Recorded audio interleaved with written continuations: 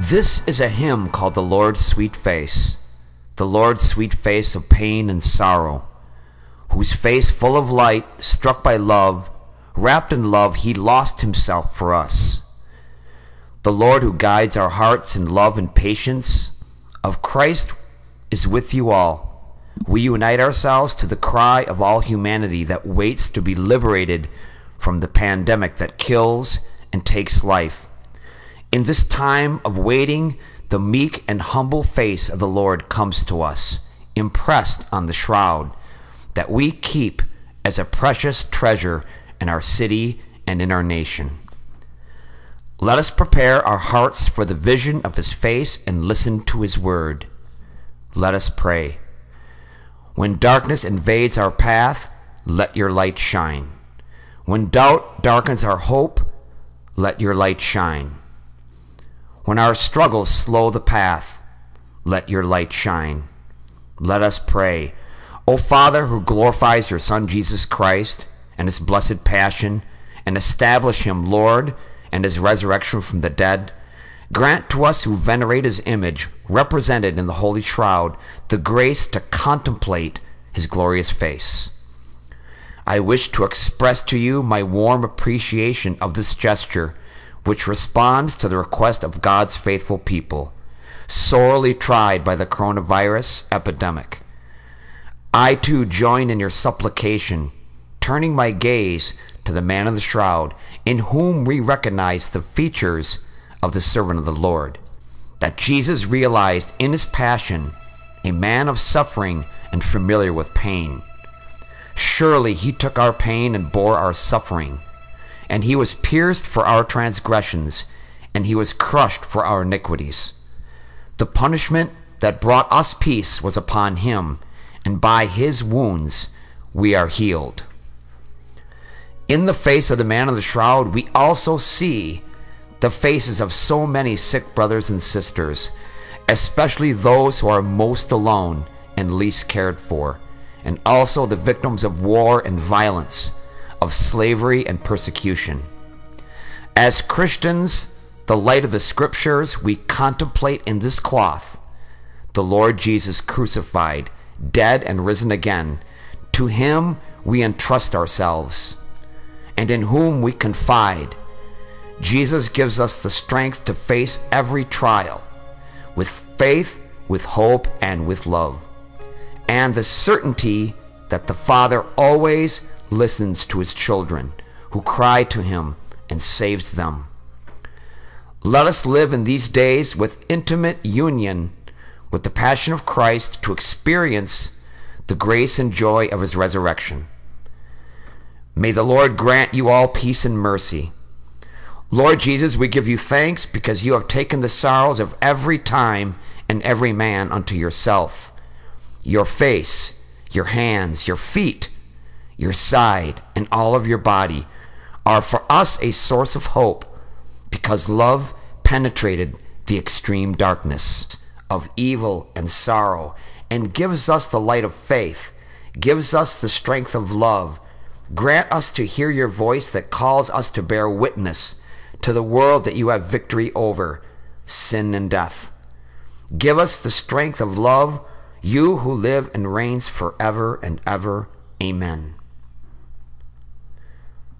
Lord, we contemplate your face in his sorrowful majesty.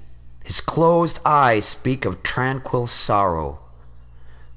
Let us stop the suffering, the signs of great suffering, swirling in wounds, blood on your cheeks and in your hair, signs of fractures on your nose and split lips. Remind us of the words of Isaiah. He had no majestic bearing to catch our eye, and no beauty to draw us to him. He was spurned and avoided by men, a man of suffering and pain, yet his face does not really communicate sorrow, but love. Your face is shown more expressive of solidarity with every human sorrow, the most authentic mirror. We contemplate your hands, O Lord, those great hands for working that became strong from all the years in Nazareth, those delicate and attentive hands, made tender by the love of your mother, those hands that you laid on the eyes of the blind man so that he might regain his sight, your hands that broke the bread and brought the wine during the Last Supper so that your disciples might communicate the gift of your life, and now gathered atop your buried body, seem to say, as is written in the Gospel of John, "It is finished." To your disciples they speak of the eternal truth of your love. You did not close your fists to defend yourself, but you kept them open, together with your arms for everyone and forever.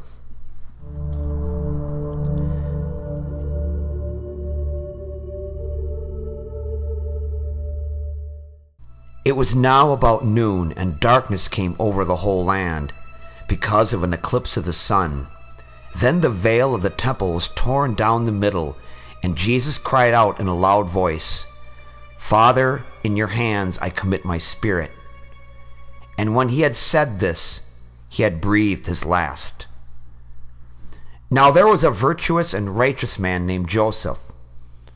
Although he was a member of the Sanhedrin, he did not consent unto their plan of action. He came from the Jewish town of Arimathea and was awaiting the kingdom of God. He went to Pilate and asked for the body of Jesus. After he had taken the body down, he wrapped it in a linen cloth, a long sheet of fine linen, and laid him in his own tomb, hewn out of rock, in which no one had yet been buried. This is the word of the Lord.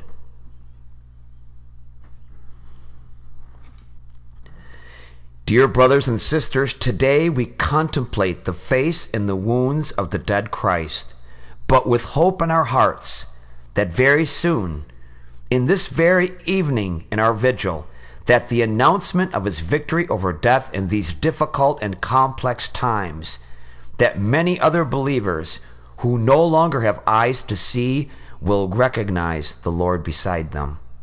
Our first hope of love and strength. To confront all of this with courage, this epidemic which simulates death and so many concerns of the people who have tested positive for coronavirus. The shroud aids us to go beyond all these travails and to see a message of death and life together in the events of Christ and his passion, and this opens our hearts and our minds in the most intimate part of us, the faith and hope looking at this sacred shroud. We see the test of the greatest love in this unique cloth, which differentiates itself from so many others which have been made by human hands. Together with the contemplation that accompanies our prayer, there is a particular intensity through this mirror of the Gospels. We can see how much of the gospel is revealed in the passion and death of Christ. It is a mirror also of ourselves.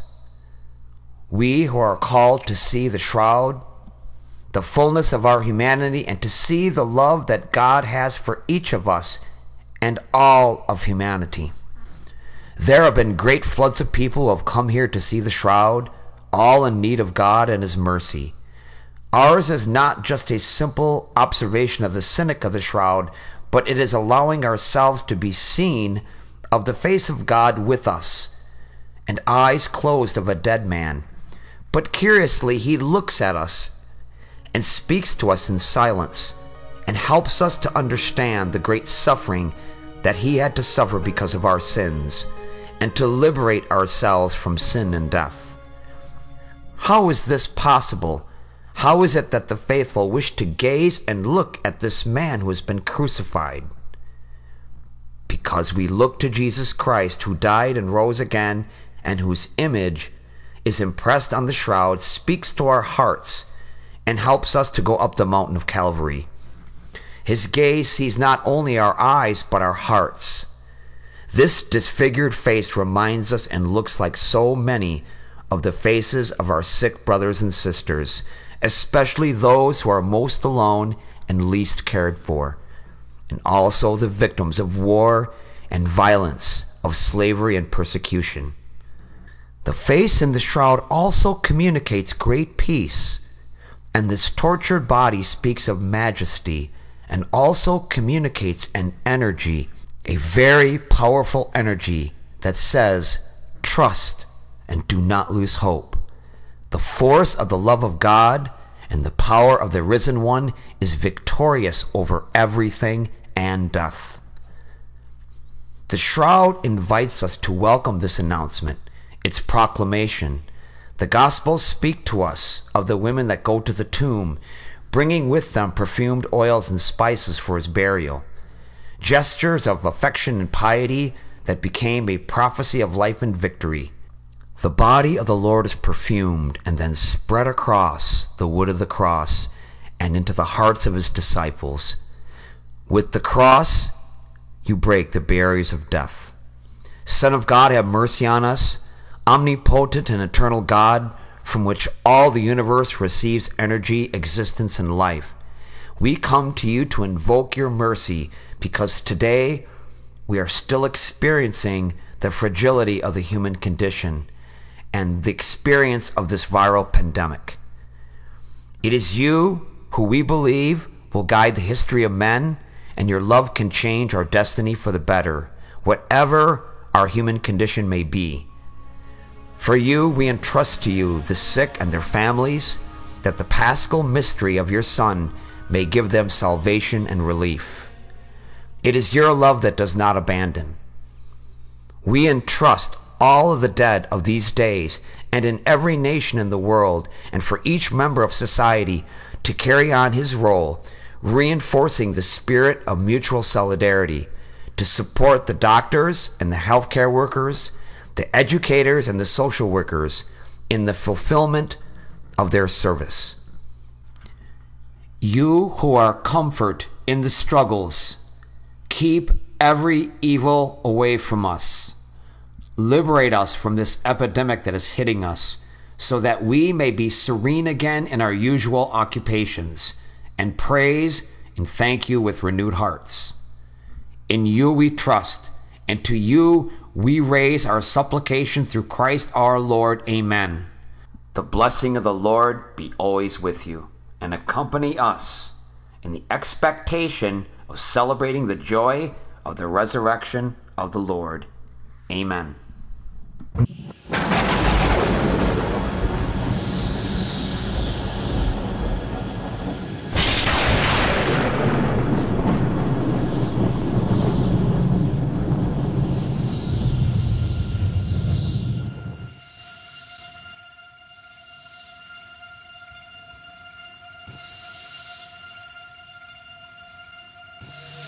Laser reference beam causes DNA to emit light.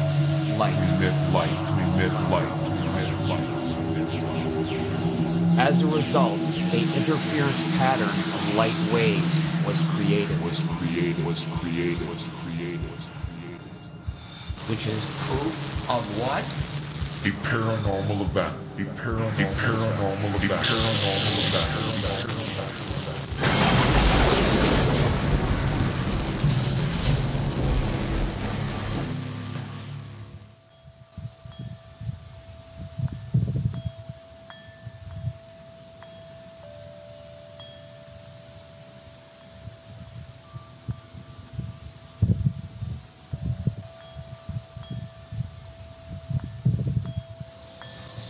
Love is more powerful than death.